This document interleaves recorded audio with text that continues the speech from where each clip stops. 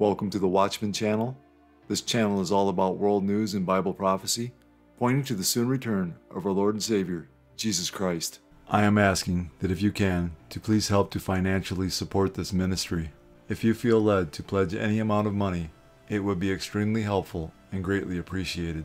There is a PayPal link in the description box and in my pinned comment below. You can also donate using Cash App. My cash tag is $Watchman 1963. Thank you all so much for your prayers and support. God bless. San Francisco drag queens mock Christians with Hunky Jesus contest on Easter. All around the Bay Area, the weather cooperated for Easter egg hunts, brunches, and picnics, and that includes an Easter celebration that is truly a San Francisco tradition. KTV's Alice Ward shows us why this year's inclusive Easter in the Park has even more meaning. Thousands turned out for the 45th annual Easter in the Park here at Mission Dolores. It's also the 45th anniversary of the Sisters of Perpetual Indulgence. In 1979, there were only 4. Now there are thousands around the world. The sisters are a wonderful reflection of our community. So we are the L, the G, the B, the T, the Q, the I, and the A of our community. What a better way to give them visibility than to throw some glitter and rhinestones on each other and prance around the park on Easter Sunday. Coincidentally, March 31st is Transgender Day of Visibility. Sisters came from around the world to celebrate in their founding city, all enjoying unity in the community. We all come together in the spirit of togetherness and joy to spread that joy and give it to other people. And that just recharges the battery. Since 1979, the Sisters of Perpetual Indulgence have become a San Francisco institution, spreading joy and reflecting the community, supporting many causes. The non-denominational, non-judgmental event offered exciting activities for people of all ages, an Easter egg hunt and games for young kids. This was like a really fun thing because it was really crowded at the park, and I saw lots of friends. There was a contest for Easter bonnets. Later in the day, Hunky Jesus and Foxy Mary contests, many contestants and plenty of spectators. Easter is a wonderful time for the sisters and for the community. You just see oceans and oceans of smiles, and I love that. And the fact that it's Trans Awareness Day, it's so important because so many trans people have been so picked on and abused over the years. Easter offered a chance for a coronation of new sisters as well. To our community, to myself, and to my vows. And to my vows. Amen. Amen. Amen. All women. And all the rest of us. There was a contest for Easter bonnets. Later in the day, Hunky Jesus and Foxy Mary contests. The Perpetual Indulgence. They do this every year. It is such a service to the community. Thank you for everything that you do, sisters. You know, this event every year triggers the right-wing extremists. It triggers them, and you are so beautiful, so let's hear it for triggering the right-wing extremists. Woo! I think I know. Tell everybody what Jesus you are. I'm Jesus Ken!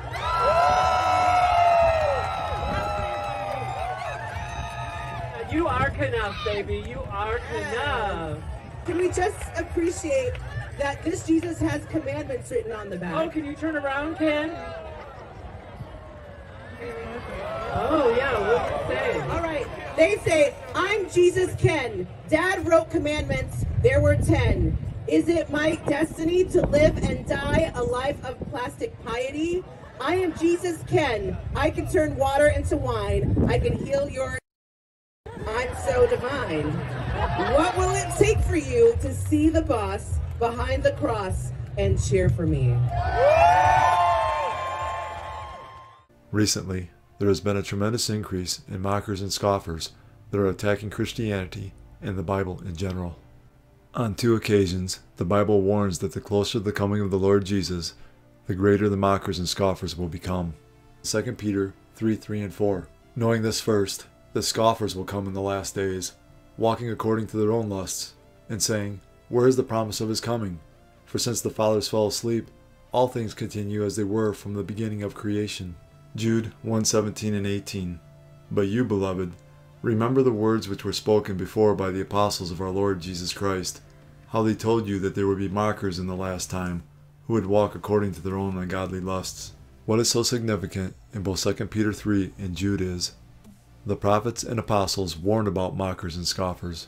Apparently, the mockers and scoffers are a sure indicator we are living in the last days. Jesus said, as a sign of his coming and the end of the age, there would be an increase in deception, false Christs who will deceive many, wars and rumors of wars, nation against nation and kingdom against kingdom, famines, pestilences, earthquakes, Christian persecution, apostasy, false prophets, and lawlessness, causing the love of many to grow cold. Jesus said all of these signs would come like birth pains. Jesus was likening last days events to a woman in labor. As the labor progresses, the pains increase in both frequency and intensity until the baby finally comes. As we get closer to Jesus' return, all the signs he gave us as a sign of his coming and the end of the age will become more frequent and more intense. All of these signs are manifesting around the world in our time. Isaiah 24:19-21. The earth is violently broken. The earth is split open. The earth is shaken exceedingly. The earth shall reel to and fro like a drunkard. It shall totter like a hut. Its transgression shall be heavy upon it, and it will fall, and not rise again. It shall come to pass in that day that the Lord will punish on high the host of exalted ones, and on the earth the kings of the earth. This is the moment the earthquake hit, a magnitude 7.4 according to U.S. estimates. The morning quake rocking city landmarks, violently shaking homes. This TV newsroom left swaying, as was this rooftop swimming pool. Water falling down another one in this building. The most powerful quake to strike Taiwan in a quarter century. Worst hit the coastal city of Hualien, just 15 miles from the epicenter. Several buildings were left partially crumbled and dangerously teetering. Emergency workers searching for dozens of people trapped in damaged buildings or under debris. Annie Lima, an American living in Taiwan, was in Hualien when it hit. My husband and I jumped to our feet and ran for the nearest doorway and braced ourselves, and we could barely keep our balance, holding both sides of the doorway. And all around us, things were falling off the walls and off shelves, smashing and crashing everywhere. The quake and multiple aftershocks triggered landslides around the island, trapping hikers on trails. Hitting the capital of Taipei during the morning commute, it set off tsunami warnings in the Philippines and Japan, where thousands were sent racing to higher ground. This is what Jason Delicta is cleaning up in Hualien, where the American owns a restaurant. We lost, most of our plates. A part of the world accustomed to earthquakes, but few as fierce as this. The timing, Janice, is just so difficult right there during rush hour. And as these hours are ticking by, what is the search for survivors looking like right now? Well, crews are working to try to reach people who are trapped on blocked roads and in some cases in tunnels. This afternoon, transport officials said that some major highways are impassable because of debris and fallen rock. Taiwan's fire department has said that several buildings in Hualien have partially collapsed, and landslides along that eastern coast have rendered the one major highway there unusable. And it's why they're warning people to stay put and to not travel, especially in the mountains. This weekend marks a public holiday in Taiwan, as well as here in China, known as Qingming, when families travel to visit tombs and graves to honor relatives. But there have been dozens of aftershocks, and there's now rain in the weather forecast, so these damaged roads will just be that much more treacherous to move around. Luke 21:11. And there will be great earthquakes in various places, and famines and pestilences, and there will be fearful sights and great signs from heaven. There are 5 earthquakes that occurred during the 7-year tribulation, 3 of which are called great earthquakes. The largest and final earthquake to ever rattle planet Earth takes place during the last half of the 7-year tribulation, as we read in Revelation 16:17-20. Then the 7th angel poured out his bowl into the air, and a loud voice came out of the temple of heaven from the throne, saying, "It is done." And there were noises and thunderings and lightnings, and there was a great earthquake, such a mighty and great earthquake as had not occurred since men were on the earth. Now the great city was divided into 3 parts, and the cities of the nations fell, and great Babylon was remembered before God, to give her the cup of the wine of the fierceness of his wrath. Then every island fled away, and the mountains were not found. Right now, we're going to begin with the powerful spring storm that is on the move. As we said, at least 48 hours, at least 20 tornadoes, we should say, over the last 48 hours have been reported in 9 states. So let's go to Trevor Ault, who is in Prospect, Kentucky, with a glimpse of the damage after a possible tornado. This is one of many homes that are damaged here in the suburbs of Louisville. It's not just the front entryway. I mean, you can see the roof up there ripped clean off in these strong winds. I mean, look at this giant tree in the front yard, snapped in half. And these were widespread storms, all those reported tornadoes, and we're talking about hundreds of thousands of people losing power from here in Kentucky all the way down to Georgia. Overnight, a powerful spring storm tearing into the central U.S. In Jeffersonville, Indiana, winds flipping tractor trailers and cars, this semi thrown over a barrier wall. A student at the University of Kentucky knocked off their feet by severe winds of at least 60 miles an hour. The storms causing massive amounts of damage in just a few seconds. The gust of wind lasted probably 15 seconds through here. I mean, that was the loudest thing I've ever heard. One person capturing video of a tornado forming in Mooresville, Kentucky. The roof from one house went across the street and ended up into another home. Within a matter of what seemed like minutes, it went from about 70, 75 degrees and sunny to suddenly pitch black and debris flying. Dude, that is a tornado. This car crushed after a giant billboard came crashing down as the storm tore through Dunbar, West Virginia. It's a tin can. No repair can fix that. It's total gone. Drone footage capturing the magnitude of the damage they suffered in Williamson County, Illinois. Roofs ripped right off, some buildings gutted, and in Ohio, floodwaters sinking vehicles. Get in the house. See it? Yes, it's right there.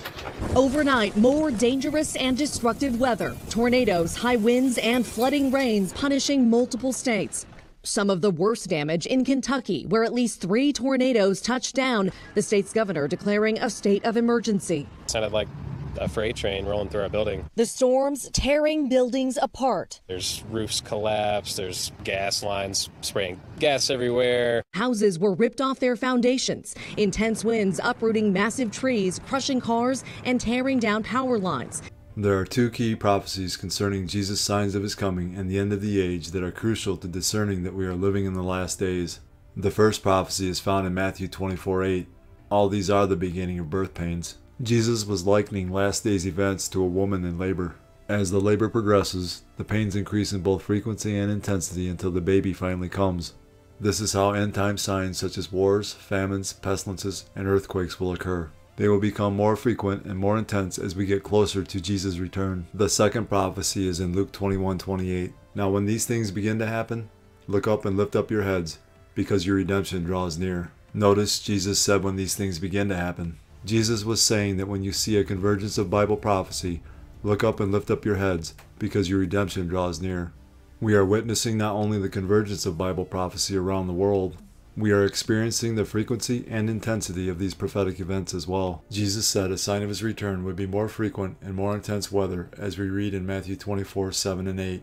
And there will be famines, pestilences, and earthquakes in various places. All these are the beginning of birth pains. Pestilence is the Greek word loimos, which means a plague. Definition of a plague is any large-scale calamity, especially when thought to be sent by God. God has used plagues in the form of extreme weather in the past, and will again in the future. The 7th plague on Egypt was hail. Don't forget about the famine in Joseph's time. One of the biggest is the flood in the book of Genesis. In the future, during the 7-year tribulation, God will once again use extreme weather in the form of pestilence as judgment. In Revelation 16:21, God uses hailstones weighing 100 pounds each, and great hail from heaven fell upon men, each hailstone about the weight of a talent. Men blasphemed God because of the plague of the hail, since that plague was exceedingly great. In Revelation 16:8 and 9, God uses scorching heat. Then the 4th angel poured out his bowl on the sun, and power was given to him to scorch men with fire, and men were scorched with great heat. And they blasphemed the name of God who has power over these plagues, and they did not repent and give him glory. So when Jesus Christ warns us that just before his second coming, there will be famines, pestilences, and earthquakes in various places, you had better believe that these occurrences are a sign from God and that he is about to intervene.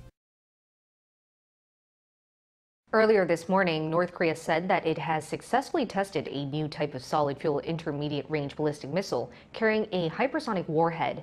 This comes a day after South Korean military said it detected a ballistic missile fired toward the EC. North Korea has claimed that on Tuesday it successfully test-fired a new type of solid-fuel hypersonic missile.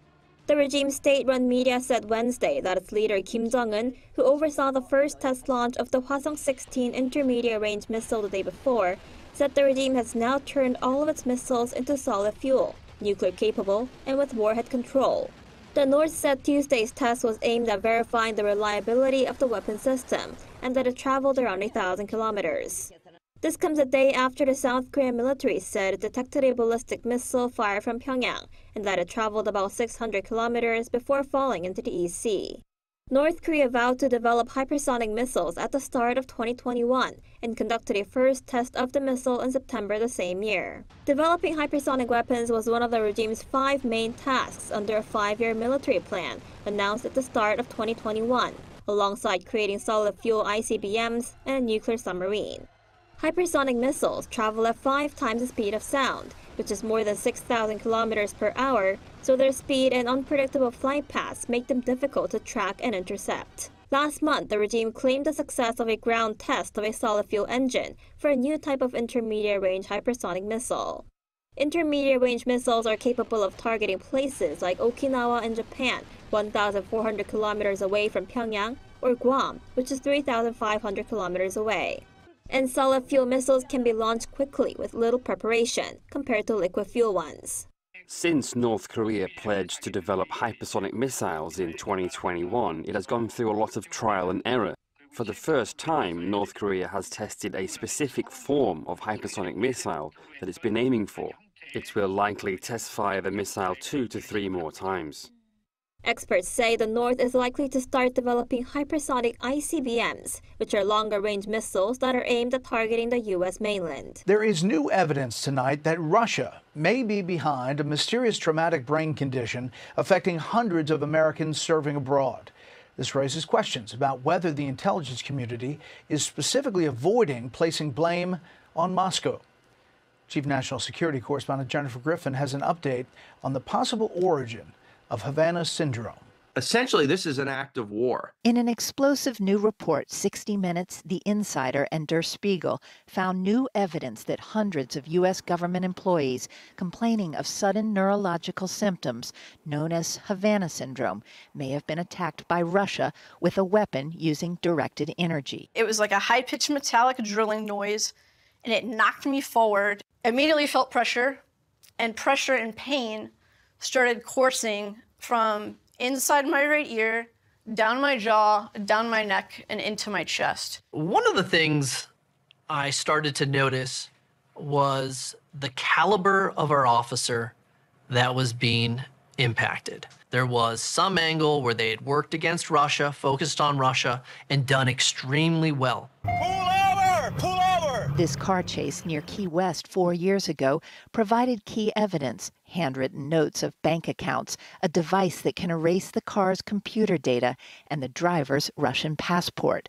Receipts link the suspected attackers to a Russian military intelligence hit squad, GRU Unit 29155. Certain Russians were in the exact vicinity of attacks in particular countries. Victims like Adam, who uses an alias and was thought to be patient zero after experiencing crippling auditory sensation that left him unable to walk or move while working undercover in Havana in 2016, responded with relief. They pulled out receipts from the GRU 29155 group, which explicitly outlines that these are weapons systems and a weapons program. For years, he and other victims have felt gaslit by their former agency employers. The intelligence community's broad assessment that a foreign adversary is unlikely to be responsible for these incidents. The Pentagon has now confirmed a senior U.S. Defense Department official sought medical treatment for symptoms of Havana syndrome at NATO's Vilnius summit last summer. Hoping to boost conscription and turn the tide of war, Volodymyr Zelensky on Tuesday signed a bill lowering the minimum mobilization age from 27 to 25 as Moscow continued its relentless shelling campaign. On Tuesday, a Russian missile hit the central Ukrainian city of Dnipro, injuring several people. The doors blew up. They were just gone. There was glass everywhere. The shelling is constant. The day before yesterday, enemy tanks broke through and fired at us. It was scary. It was early in the morning. A defiant Volodymyr Zelensky vowed a tit-for-tat response, hinting at his country's growing capacity to take the fight to Russia. Rescue operations are currently underway in Dnipro after a Russian missile strike. In particular, a college and a kindergarten have been damaged. It's important that we respond to these Russian acts of terrorism, each time with longer-range responses. Putting words into action, Kyiv on Tuesday carried out its deepest strike yet into Russian territory. Ukrainian drones attacked industrial facilities in the city of Yelabuga in Tatarstan, 1,200 kilometers away from the Ukrainian border. The strike was swiftly condemned by the Kremlin. Ukraine is trying to transfer hostilities to our country's territory, resorting to acts of terrorism, shellings against civilians. Meanwhile, NATO began drawing up plans to secure a 5-year military aid package for Ukraine. If approved, it could be worth up to $100 billion. It seems as though we are on the verge of World War III. Jesus told us in the last days there would be war between the nations. Are we seeing the stage setting taking place to fulfill this prophecy? If so, then we're close to the time Jesus refers to as the worst time in the history of the world, as we read in Matthew 24:21. For then there will be great tribulation, such as has not been since the beginning of the world until this time, no, nor ever shall be. If we are that close to the tribulation, then the world is about to see war the likes of this planet has never seen before. The book of Revelation tells us when Jesus breaks the first seal, the Antichrist will be unleashed. When Jesus breaks the second seal, war will be unleashed. Resulting from these wars will be famine, pestilence, and death as Jesus breaks the third and fourth seals. The Bible tells us 25% of the population of the earth will be killed at this time, as we read in Revelation 6:8. So I looked, and behold, a pale horse, and the name of him who sat on it was Death, and Hades followed with him, and power was given to them over a fourth of the earth, to kill with sword, with hunger, with death, and by the beasts of the earth. The population of the world is roughly 8 billion, meaning 2 billion people will die during this time.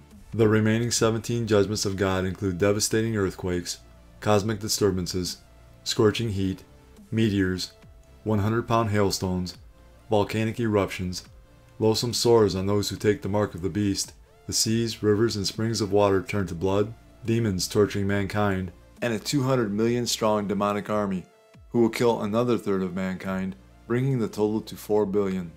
Israel is apologizing for the airstrike that killed 7 aid workers yesterday. The IDF says the strike was a mistake that followed a misidentification, and it's thoroughly investigating the incident. Meanwhile, Iran continues to threaten retaliation against Israelis for an attack that killed 2 of its generals. Israel's defense chief warns that anyone who hits Israel will pay a heavy price. Chris Mitchell reports from Jerusalem. This morning, the IDF chief of staff addressed the tragedy that took the lives of a team of international workers from World Central Kitchen as they returned from an aid delivery in Gaza. I want to be very clear. The strike was not carried out with the intention of harming WCK aid workers. This incident was a grave mistake. Israel is at a war with Hamas, not with the people of Gaza. We are sorry for the unintentional harm to the members of WCK. Israeli Prime Minister Benjamin Netanyahu personally spoke with some of the leaders of the countries the victims were from. This happens in war. We're checking this thoroughly. We're in touch with the governments, and we will do everything for this not to happen again. In the U.S., the White House is expressing outrage over how dangerous it is for aid workers in Gaza. More than 200 aid workers have been killed in this conflict, making it one of the worst for aid workers in recent history. This incident is emblematic of a larger problem and evidence of why distribution of aid in Gaza has been so challenging. Meanwhile, the Israeli military continues to prepare for its controversial invasion of Rafah, Hamas's last stronghold, but also temporary home to more than 1 million Gazan refugees. While the Biden administration opposes the invasion, former Vice President Mike Pence says it's a necessity.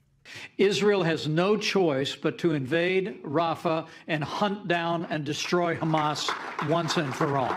Rather than criticize Israel, Pence said Americans should fully support its war efforts against enemies sworn to wipe it off the map. If the Palestinians laid down their weapons right now and released all hostages, we'd have peace. But if Israelis laid down their weapons, we'd have no Israel.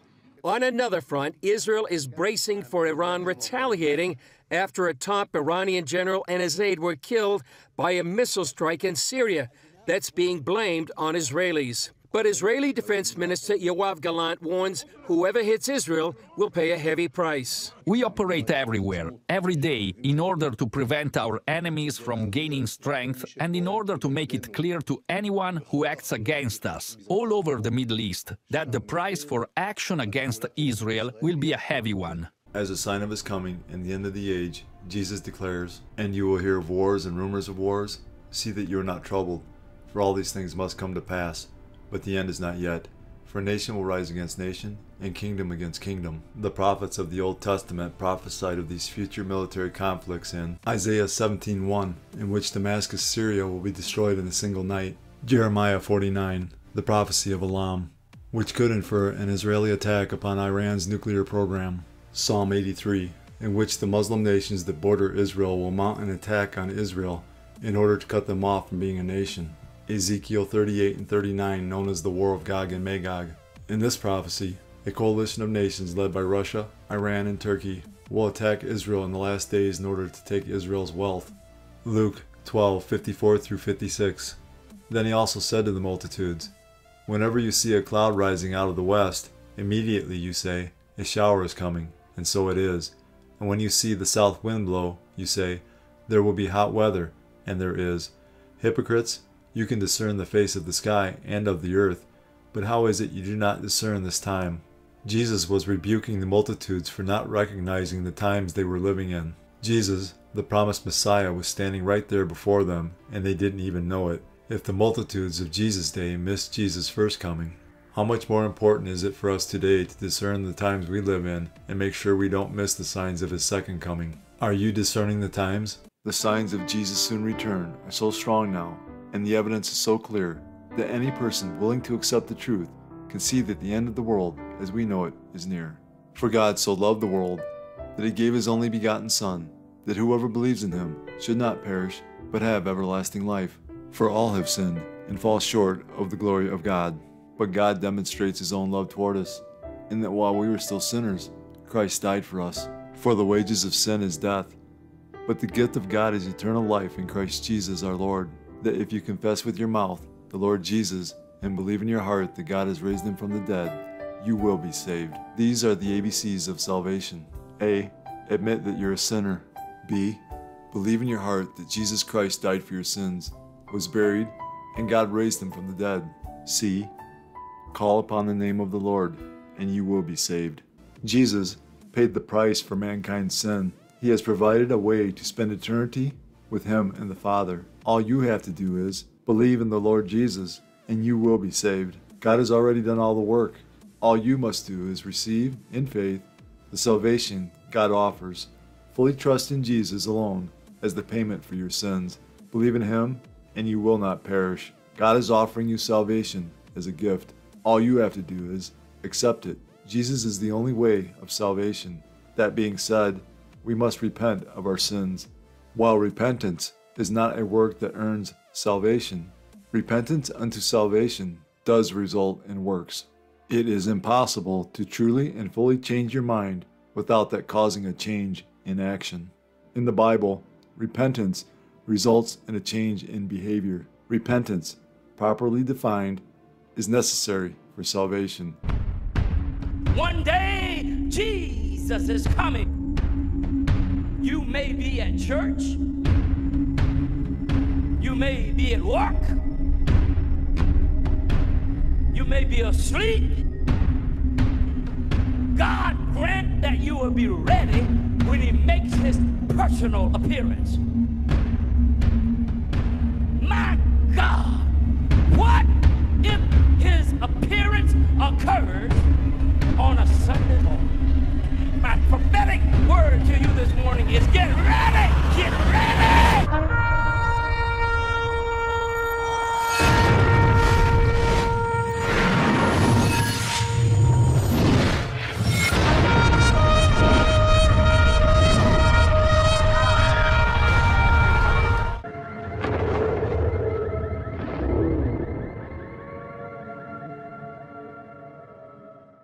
time is short. Call upon the name of Jesus today.